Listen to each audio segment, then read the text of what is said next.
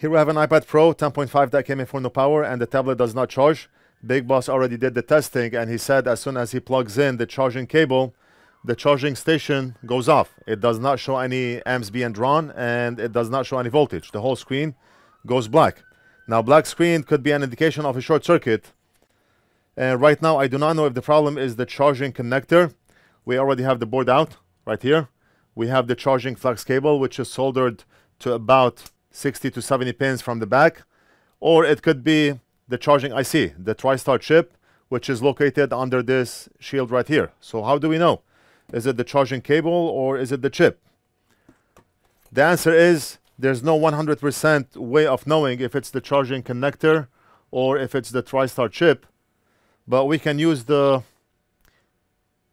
testing board for iPads or iPhones, and I can plug that board in like this, and I can measure all the pins on the board to see if we have a short. If we do have a short, I'm gonna start with the charging connector or with the charging Flux, and if we do not read a short, then I'm gonna start with the charging IC. But that's not a 100% foolproof method. Just a quick test. So meter in diode mode, and I'm gonna point my red probe on number 8, 0.574, 0.755. Number 3 should be the same as number 2, 6, 0.755, which is the same as number 2, 0.755, and we should get the same reading here, 0.752. We should get the same reading here, 0.752. Now the reading in the middle should be close to the reading on number 1. So here we have 0.57 or 574, and here we have 574, the same. Number 4, 0.825. So I'm leaning more towards replacing the TriStar chip and not the charging Flux cable. We did not get a short circuit reading anywhere. Otherwise, I would have started with the charging Flux. But like I said, this is not a foolproof method. Just a quick test. Right now, we need to desolder the shield that you see here. The shield is soldered on. We cannot just pop off the shield. And the TriStar chip is under here. So let's start, because if we do not start, we're not going to finish. We have to be careful not to burn the battery connector. We have to be careful not to burn the FPC connectors here. I'm going to point hot air only at the shield and nothing else. Not like this, but like this.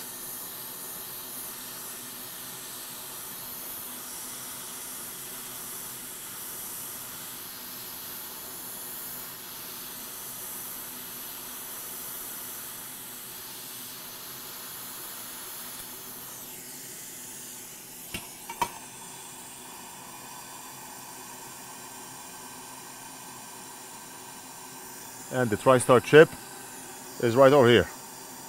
This tiny guy right over here, right next to the battery connector. Great. We have to be careful when we apply heat to desolder and solder that chip, because we do not want to burn the battery connector. Otherwise, we will have to replace the battery connector as well, and that's more work. So let me completely remove the shield, and maybe we can cover the battery connector like this with the shield that we just removed. We are safe now, right? Right. Right, right.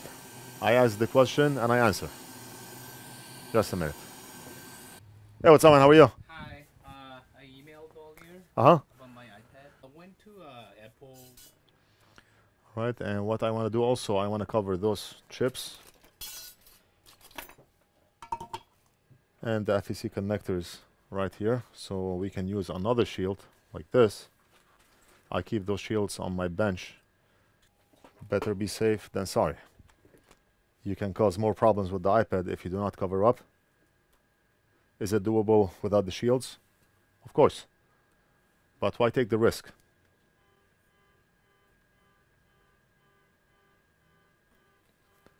So pin number 1 is on the bottom right, as I have the board oriented. The charging connector is pointing to my body, down, right here. And pin number 1 is on the bottom. If I forgot, I can always go back to the video and see.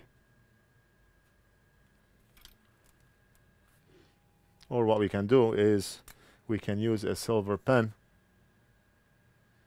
and we can put a dot right here. And that's an indication that pin number 1 is on the bottom right.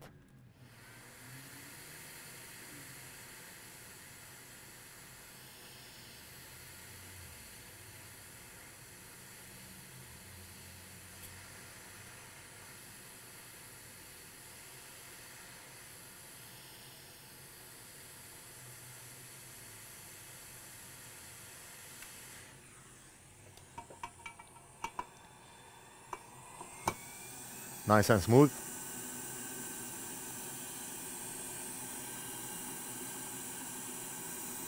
And look at how many pads we ripped out. Just kidding. Those are not ripped pads.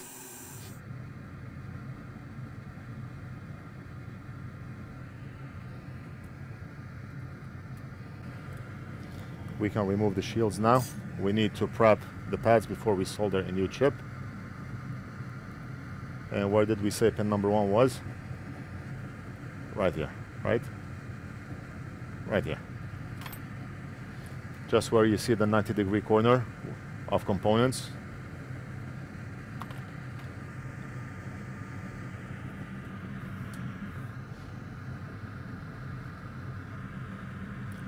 The customer brought in an iPad Air 4 that does not power on. And I gave him a quote for $349. Anytime we are working with those tablets, we do not know what's going on with the board. And it's a lot of technical work. Plus we have to disassemble, reassemble, and that's our price to fix iPad Air 4. He already took it to Apple and they told him it's going to cost him more than the price of the iPad to fix. So the customer left and then he came back. And he asked if we can do it cheaper. I said we can do it for more money, but we cannot do it cheaper. The customer does not have many options. If he really wants the tablet, he wants the information, it's considered more like data recovery. Otherwise, just go and buy another one. Why bother fix it? It's worth fixing, of course, but mostly people do it for data. They have stuff inside the tablet, and buying a new or used one is not going to solve their problem. So that's what always happens. They come in, you give them a price. If the customer is thinking inside the store, I just give him a bag of tea. I tell him, go home, make a cup of tea, think about it, and when you are ready, you can come back. And he tells me, no, I want to do it. I said, no, just go home. I'm telling the guy to go home, and the guy's like, no, I want to do it. It's like reverse psychology. When you tell them no, go home, think about it, or you do not want to take it in, they demand that you take it in. So the guy came back and he's asking more questions and if we can do better. I told him no, we can do more, but we cannot do less. That's one thing we do in the shop here. When I give out a price for service, that's the price for service. So we're not selling vegetables here. We're not selling stuff that you can negotiate the price on. Service is different for every person. I may be cheaper or more expensive than others because everybody does things differently. People come in for data recovery. Let's say we charge $600, $700. You go to a data recovery lab and they ask you $3,000. Every customer that comes in, they tell me, he or she, they tell me that we were quoted $2,700 from another place, or we were quoted $3,000, or we were quoted $1,500. When you give them the $700 price, it's heaven. But for those who do not know, you tell them $700 and they freak out. And you just give them a bag of tea, go home, make a cup of tea, think about it, make some calls, and you can always come back. And then you see the person coming back after one day. Yes, please do it. Is it still 700? No, today we are doing it for 1,000. No, we stick to the price, 700. This is specialty work. If it takes us 1 second to fix it, or it takes us 3 days to fix it, price is the same. Luckily, we do not have a lot of customers that argue or try to negotiate. Every single person, they pay even more for the job to be done. A lot of them, actually most of them, they pay for expedited service. They pay for the repair attempt if it's a no fix. They give you more money. Like we had one person that came in and he had another person with him. And he came in to fix an HP Spectre laptops. So I told the customer that we're not going to be able to do it today. There's a long wait to work on your device. So he said, I'll pay whatever it takes. I want it done today by 4 o'clock. I mean, even if we did expedite it, it's not going to be today. But the guy insisted that he wanted this today. And it's important for him for this to be done today. So I made an exception. I told him, all right, we'll work on it today for an expedited fee. He said, that's not a problem. Just do it by 4 o'clock. The laptop had liquid damage. So I told Big Boss to take her apart. Let's see what's going on. And we took the laptop apart. I worked on it and I fixed the laptop. We called the customer by around 3:30 and we told him his laptop is ready for pickup. And he came in with that same person that he was with, and they had a red bag. So I told him the laptop is going to cost him, I think it costed him $349 plus the expedited fee. So more like $475, about that price. So the guy took a full packet of $100. Maybe he had like $10,000 inside that packet, and his bag was filled with money. And he said, how much is it? I told him $475. So he started to count hundreds, and he gave me a stack of hundreds like this. He said, thank you very much for doing it on time. And he left. So I wanted to check the money, if that money is real or not. I needed like 5 seconds. The guy left. I came inside here, I looked at the money, and the money is real. The guy gave me about $2,000. And I cannot explain what happened, but the guy paid $2,000. And to be honest, if you look at that guy when he came in with his gangster buddy, you would think that these people are coming in for trouble and not to fix or pay you $2,000. You never know. I do not know what they do. I do not care what they do. The guy wanted his laptop fixed. I fixed it on time, and he paid that much money. He did not want to hear a thank you, or he did not want to see any reactions or anything like this. He just put the money on the bench, on the front desk, and he left. So for the most part, customers do not negotiate, especially when customers, they watch the videos on YouTube and they see how stuff are done. They never ever negotiate, but you have that 1% or 2%. But the thing is, when you do not have competition, then negotiation is out of the question. But even if you had stores nearby that does the same type of work, it's service and everyone is different.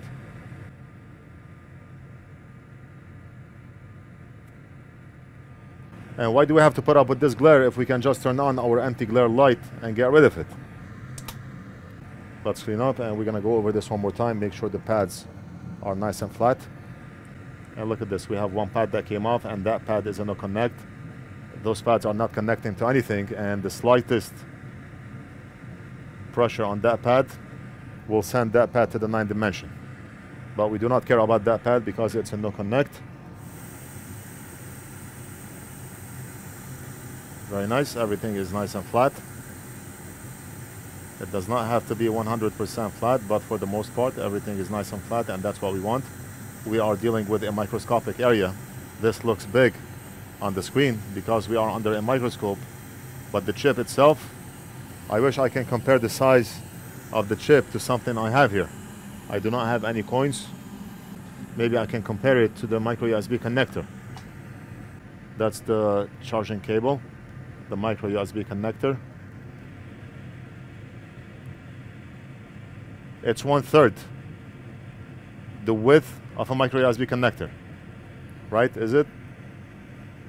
if we put the micro USB connector down, it's about 1/3 the width of a micro USB connector. So take a look at your micro USB connector and do 1/3, and that's the size of the chip.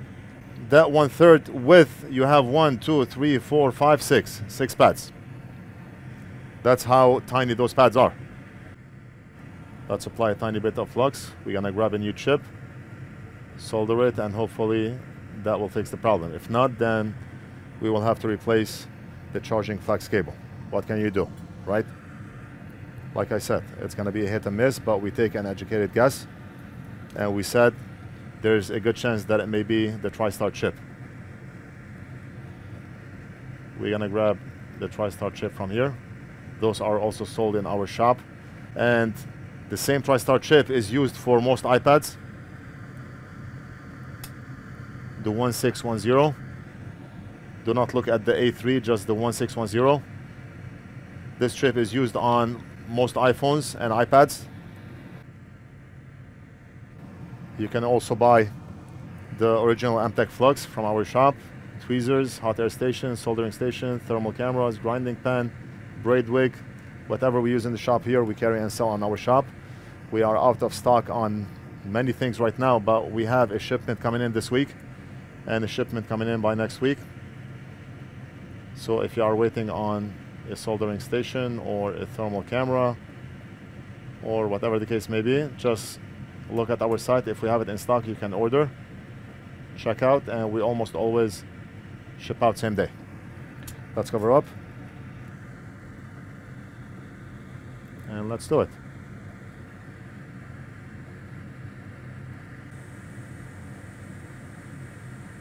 So let's align the chip as best as we can. And once we reflow, the chip is going to align itself. Just hold it for about maybe 7 seconds, 10 seconds. Let go. Keep holding.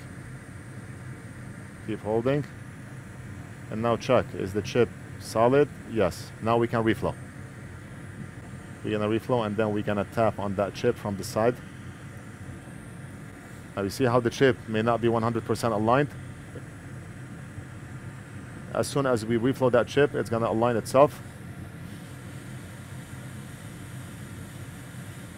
And you'll see.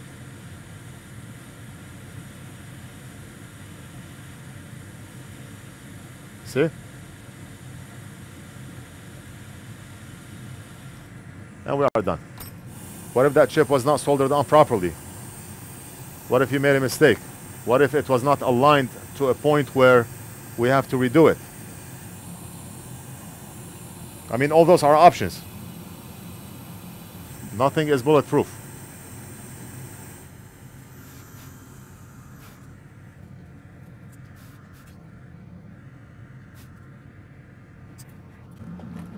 All right, so what happens if we test the connector again, test the values? Just out of curiosity.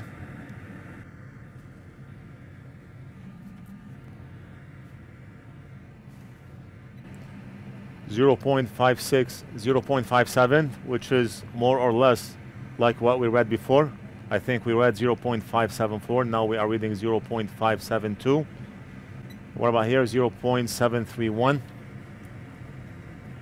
We should get the same over here. 0.731, 0.797, 576, 731, and we have 731. I think we have a slight difference in reading between before and now.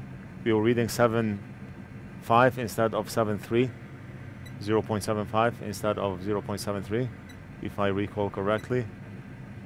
And look at this, we are reading 0.58 now on here. 0.8.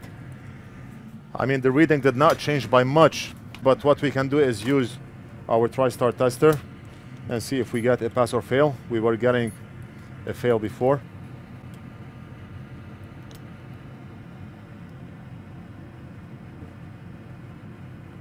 Looks like we fixed it. Yes, yes. We have a pass. We have a pass. Pass, pass, pass, pass, pass. You can see as many passes as you want. We did it. Replacing the TriStar chip fixed the problem. I'm gonna hand the board over to Big Boss to reassemble and test, and maybe we can finish off with Big Boss reassembling the tablet and testing, and I'll be back.